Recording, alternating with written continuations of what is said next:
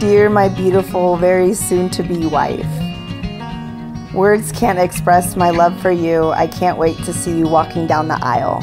I love you so much, husband.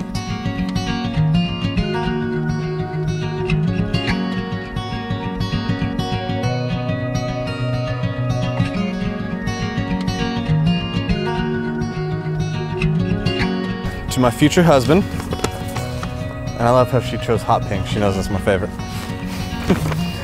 Honey, I can't believe the day is finally here where I officially get to call you my husband.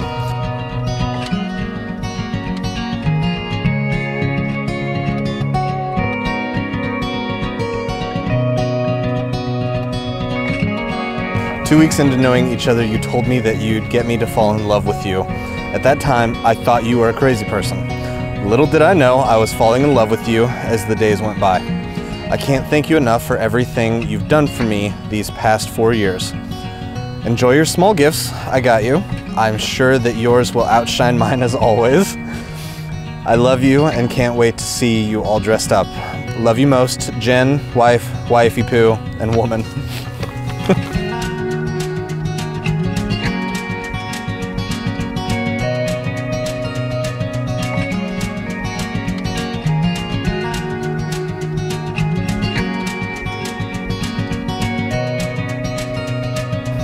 Today we're gathered to witness and celebrate the wedding of Genesis and Dakota and the beginning of a new partnership between two people who are very much in love. This wedding unites two lives in the miracle of love. It combines old traditions with new meaning. It joins two families and creates a new one. It brings together the unique qualities of two very special people and multiplies their joys for all the days that lie ahead in their new roles as a married couple.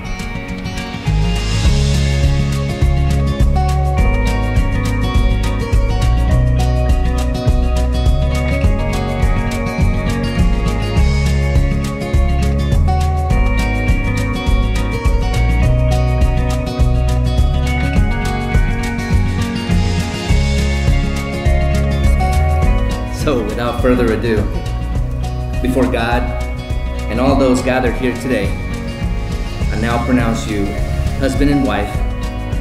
Dakota, you may now kiss your bride. Stand to the side. Stand to the side. Stand to the side. Stand to the side.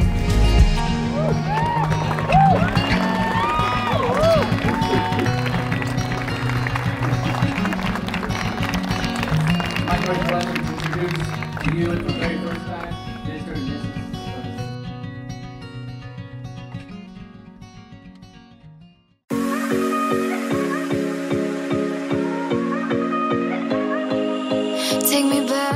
I could go on and on about how amazing of a person my sister is, but I'm sure you all know that.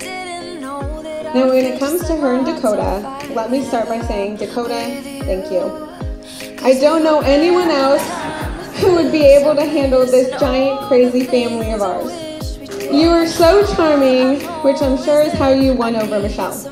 You also seem like it was no big deal.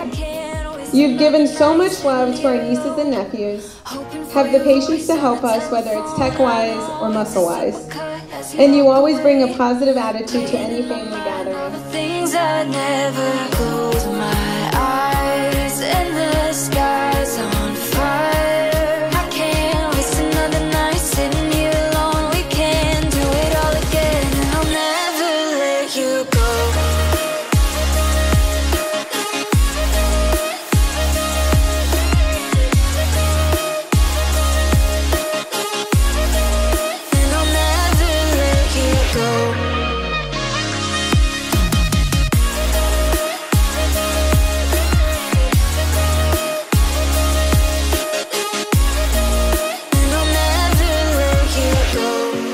I knew Jen before she met Dakota, and I will say that I didn't think there could be a happier version of Genesis.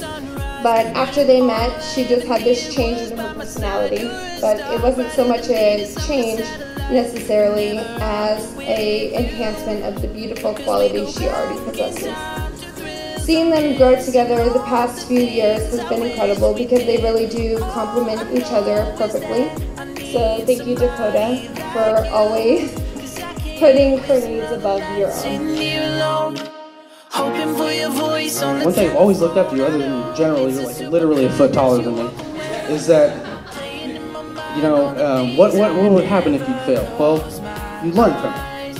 What would happen if you succeed? Well, you'd improve from it. And then what happened when you really figured it all out? Well, you found Jim. Nailed it.